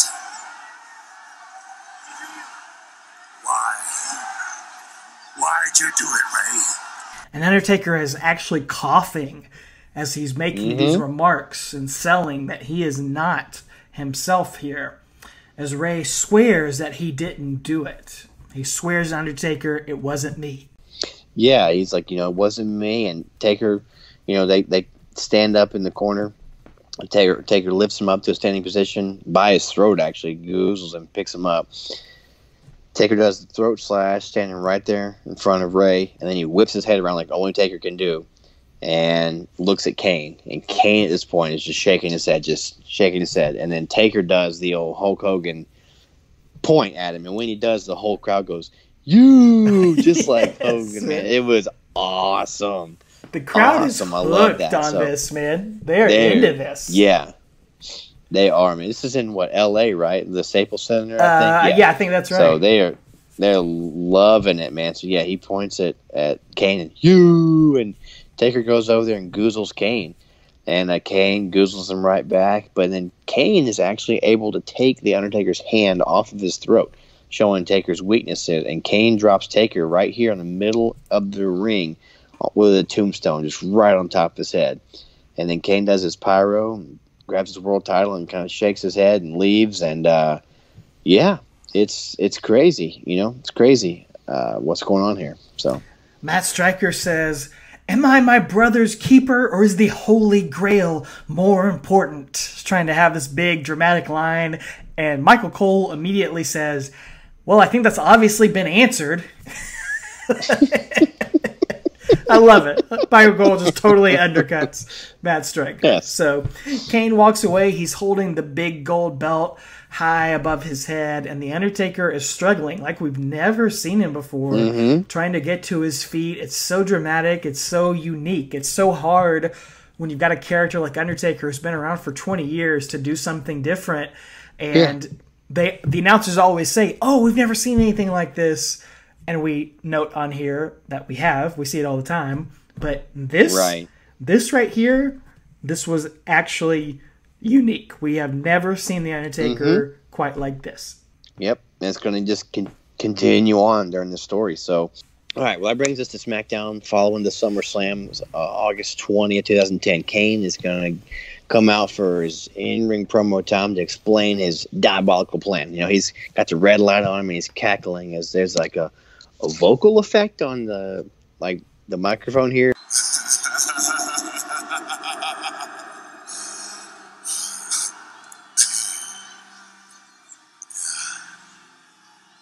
When the devil removed himself from heaven and earth, he left behind 7 deadly sins.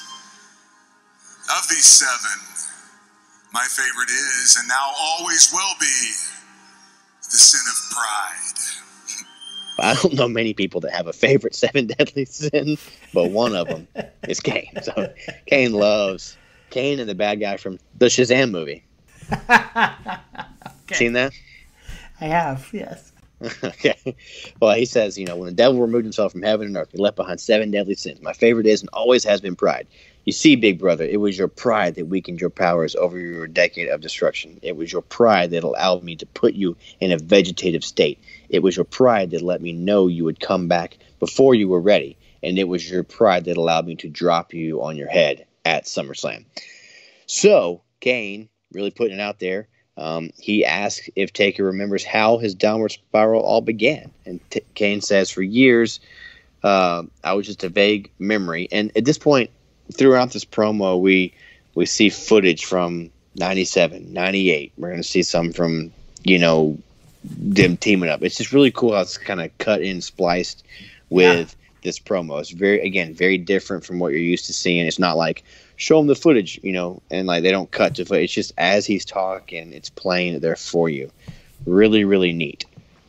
I don't remember anybody really getting this treatment before, That's what I'm saying. This whole thing is so extra. It's so over the top. Yeah. It's so, it reminds you a lot of the current day. Cinematic before cinematic.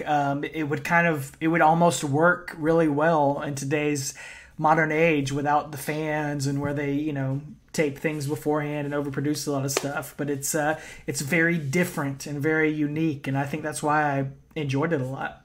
Yeah, so going with that, Kane says, it's the pride of an older brother keeping the younger one in the shadows. Everything I did in the early years, Taker overcame. Your legend grew. And then we see highlights of Taker lighting Kane on fire in the Inferno match. He says that, that pushed Taker, and it was his influence that pushed the dark side to the limits, really talking about that was Taker's most magnificent moment, he said. And he said, after that, I knew what I had to do, and that's when my master plan was set in motion. We see highlights of Taker's victories over the years, his big wins he's had. Then we see Kane says, your victories grew, but your power was slipping. And he says, the day you forced me to remove my mask and show the world my face was the worst day, was the day the monster was unleashed and would end the reign of darkness. Was that SummerSlam 2000? I think I mixed it. I wrote 2002 in my notes, but I think it's 2000. It's SummerSlam 2000 that they show footage of, but they're kind of pretending that that's when Kane lost his mask, which was not for another 2 years, which was on Raw against RVD. So they definitely play fast and loose with a lot of the facts in this promo, but we'll give them some grace. Sure. I mean, they got a lot of convoluted history between these two anyway. Yes. So, yeah. But, that did happen. Taker did take the mask off. It did happen. Kane covered his face. But that was not the big reveal where his hair was half shaved and all that stuff. So, anyway, but that was the day the monster was unleashed, she says. It's going to end the reign of darkness. Kane says when we met again at WrestleMania in 2004, it wasn't the right time for his plan. So he just kind of like, that's fine, whatever. He's a heel, so, He's just, exactly. He's lying. And he says, then I place myself at your side as the brothers of destruction to gain your trust. So we see highlights of them as they, are tag teaming together. It's really cool. They have all this, years of footage, and history to build upon, which is kind of neat. So, he says, while you were allowing yourself to be disgraced by those beneath you, I was biding my time. I knew my time had come when, I knew the time had come when you showed Shawn Michaels an instant of mercy back at WrestleMania 26. And he's talking about when, right before Shawn did the throat slash, when he pulls himself up on Taker's waistband, Taker kind of looks at him and kind of like, come on. And then Shawn does the throat slash, and then he does the jumping tombstone. He's talking about that little instance right there when he showed mercy. That was when Kane decided to kick his plan into overdrive and actually make it come to fruition. So says, I knew that when I saw the shadow of your former self get out of the casket, at SummerSlam, I felt that weak grip on my throat. I knew my plan was finally finished. I had my vengeance that had eluded me for so long. Now, brother, the shadows are cast upon you. What was once your holy grail is now my World Heavyweight Championship. Undertaker. We used to be called the Brothers of Destruction. But now, you are nothing more than the brother that I destroyed. And again, dad joke. Love it, though. But like that, again, coming from Kane in this context, it makes sense, man. I like it. So really cool. And he says, I've relished the thought of being the dominant brother. I knew this day would come for over 15 years, and, I've replaced you. And he laughs, and we get this really weird voice distortion on his laughter as we go off here. As that the pyro hits, and we're done here. So, I personally wrote in my notes it was neat to see that history play out during that promo. Again, a little rewritten history there, but it's cool too, because another thing I just commented is I'm not convinced. Like you mentioned, they did not have this penciled in when Taker went out. Like it's just they built upon it, but what an easy thing to go to. And sometimes we talked about they go to the well too much, with this kind of stuff. But they haven't faced off on pay-per-view in 6 years, right? I mean, since WrestleMania 2004, we were there. So, it works. It may not be what you wanted to see or you thought you wanted to see, but they actually wound up turning this into something that's pretty cool, Later on in the night, Teddy Long is approached by Kane, and Teddy tells Kane that Taker's going to be at SmackDown next week. And so Kane says that next week SmackDown's going to be hell on earth. So there you go. Boom. SmackDown next week, August 27th, 2010. So Kane actually defeats Rey Mysterio in a no DQ non-title match after he chokeslams him on a chair. So he's continuing to look strong here. Undertaker returns to SmackDown and is the main event segment, as it should be. And the Phenom says, although he may look dead, he ain't dead yet. Although he is still very much the dead man. And this is still his yard. He will never pardon the guilty, which brings him to his brother Kane. Kane is guilty of a treacherous betrayal, a betrayal that he will pay dearly for. And he has a diseased soul, a disease that has festered and turned into a web of lies. So as Undertaker is doing all this, he's actually very subtly coughing through this whole promo. He's coughing and he's choking up and he's really selling the exhaustion of everything. Selling that he's not 100%. Undertaker says the biggest lie of them all that Kane has said is that he can carry his holy grail. So Kane actually interrupts Undertaker here, and he stands at the top of the ramp and says the only person spinning a web of lies is you, big brother. He says Taker is no longer the Phenom. He's not even a shadow of what he once was, and he'll crush Undertaker under his boot as he's living in a fantasy. Kane screams, I'm bigger than you, I'm stronger than you, I'm the dominant brother, and I have nothing left to prove. So Taker goes back and forth with him, saying, You called yourself the Devil's favorite demon. Well, Kane, have you forgotten, or have you just chose to forget that the house that the devil lives in, I built brick by fiery brick? And when I come calling, the devil still answers to me with "sir." Which is one of the best lines Taker has ever said. Yeah. Come on. That's the ministry promo right there, man. Come on. Answers me with "sir." That's like a great Chuck Norris joke right there. Oh, yeah. Absolutely. Well, Taker says, I taught you everything you know about evil, but I didn't teach you everything that I know, which is another great line right there. So Kane says that Undertaker says when the fight starts this time, it's going to end the same way that it always does, which is, if we go back and look at the facts, Undertaker has always beaten Kane. And Kane says, not this time. I know you, and I know that this time will end the same way it did at SummerSlam, with you sprawled helpless at my feet. And Kane makes a vow on their mother and father, Kane makes a vow on their mother that the Undertaker will never rest in peace. Because I know for a fact that they do not share the same father. Something that Matt Stryker is going to forget. Not on this episode, but we'll get to that next week on our next week's episode, because he really pissed me off during the Hell in the Cell match. Completely ruined their history.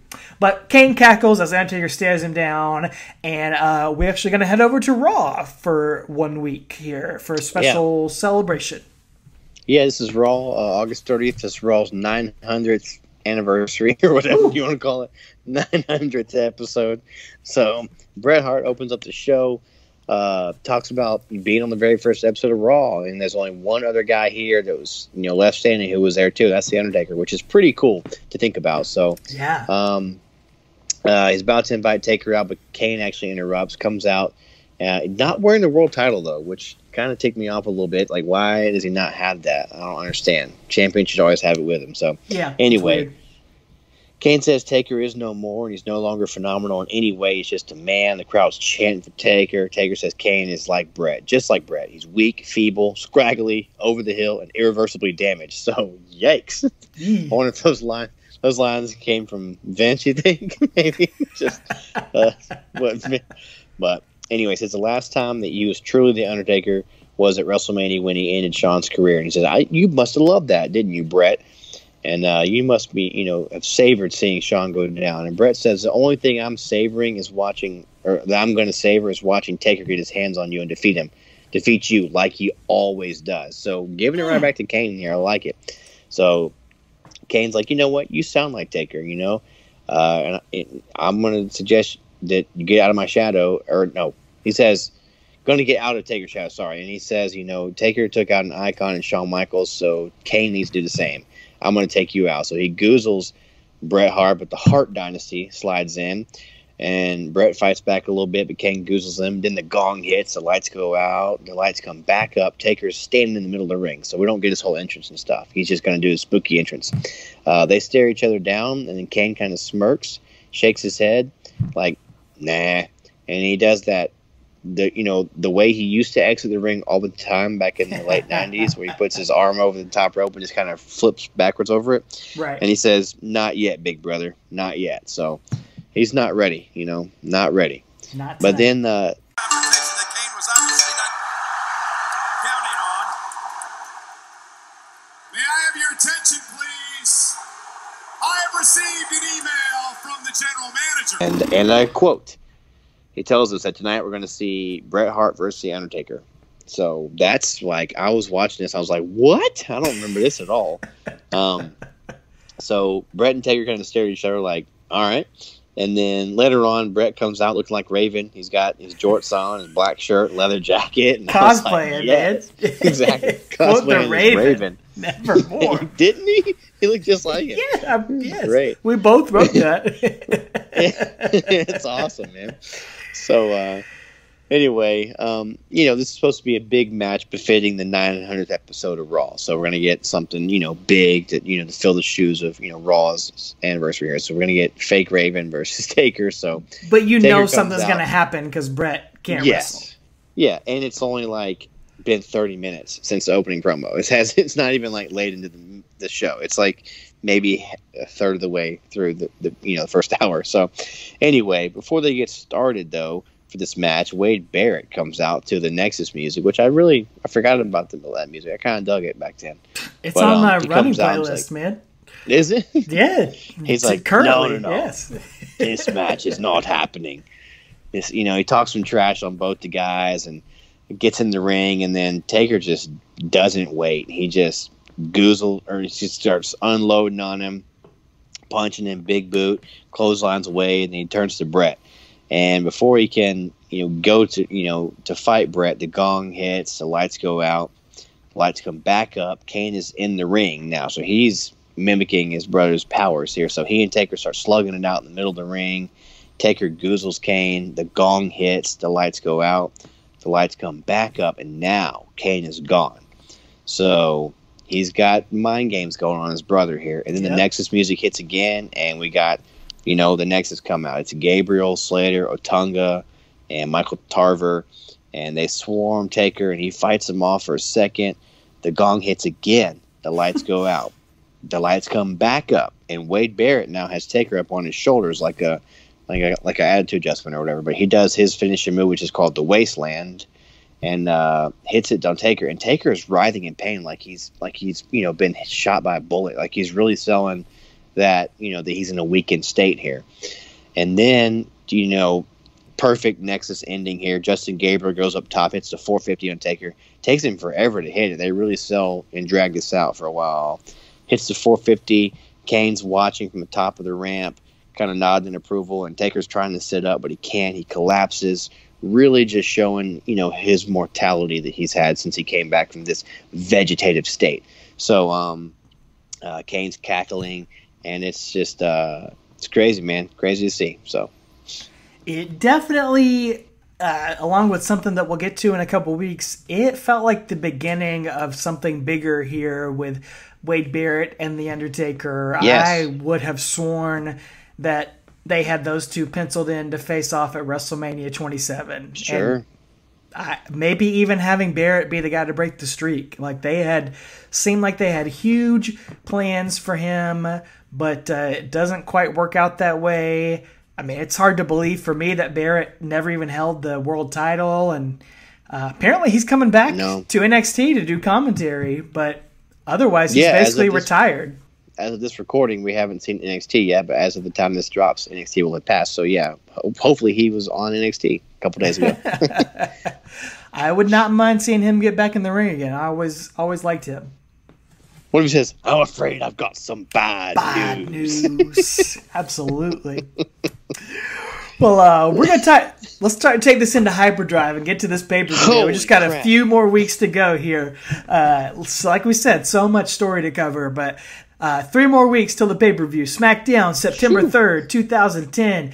Kane is in his casket closet, backstage, cackling, and he says that his brother, The Undertaker, it will be the end of his very existence at Night of Champions. Kane's going to defend the title against him. It'll be the crowning moment of his life. He's kind of repeating a lot of the same lines that he's repeated over and over again. And as Kane is cackling, I mean, if you think The Fiend laughs a lot on WWE television in 2020, go watch Kane in 2010, because that's where it came from. Dude, just over and over again.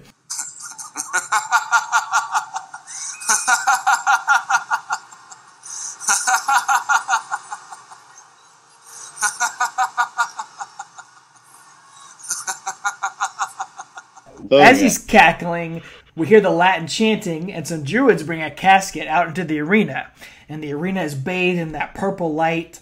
And they place the casket by ringside, and we get these crazy visual effects, like footage of The Undertaker from the past, and distortion and all this stuff on the screen. And the casket opens, and it's actually Kane inside as his music begins to play and the arena is bathed in the Kane red light. And he continues to cackle and laugh as he wishes he could see the look on his brother's face right now when he realizes there's nothing he can do to stop him. So Kane is trying to prove that he's stolen the Undertaker's powers. He's doing all the things that Undertaker used to do.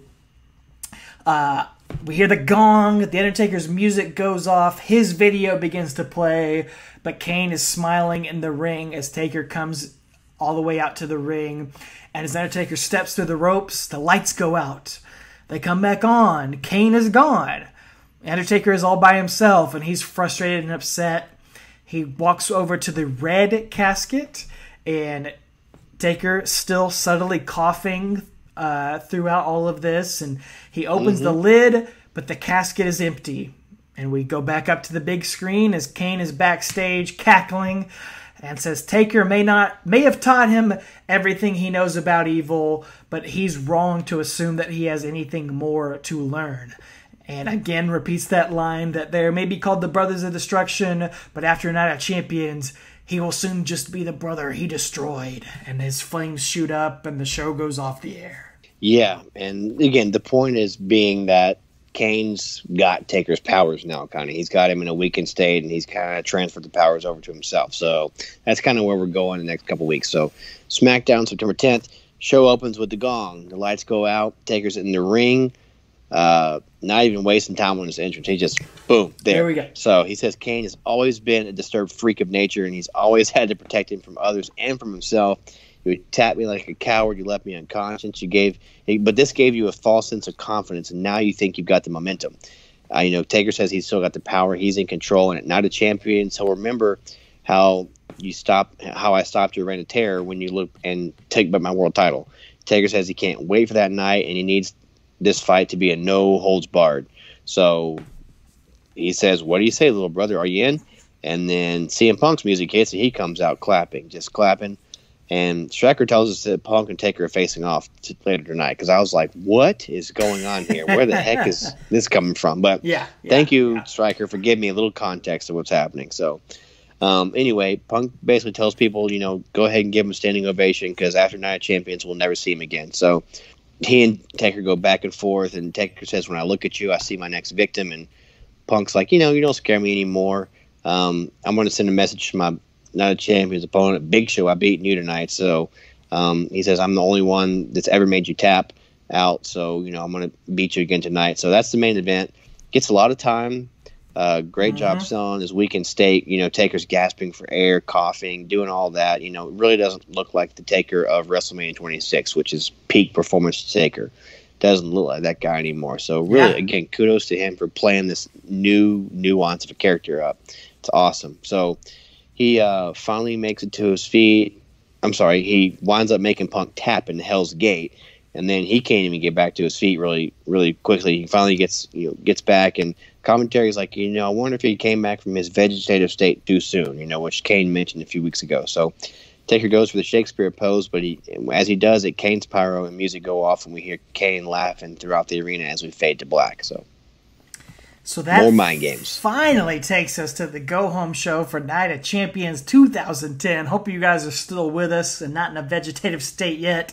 But basically, going to be a lot of the same here. One last promo leading into things. Kane makes his way out, reminds us that this Sunday will be the final chapter of him and Undertaker's rivalry, which, nope. We got 2 more weeks of it here coming up. This time, The Undertaker will not summon the power of the dark side and vanquish his opponent. This time, Kane will be the author of The Undertaker's demise.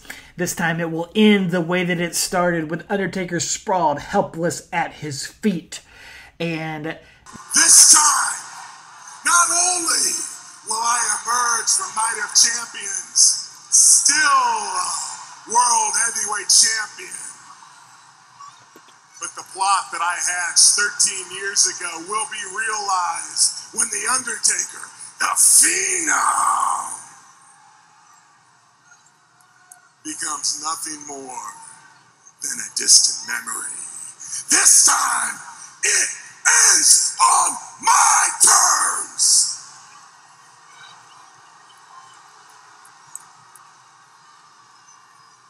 Last week, Undertaker, you said that our match must be no holds barred. That's exactly what I wanted.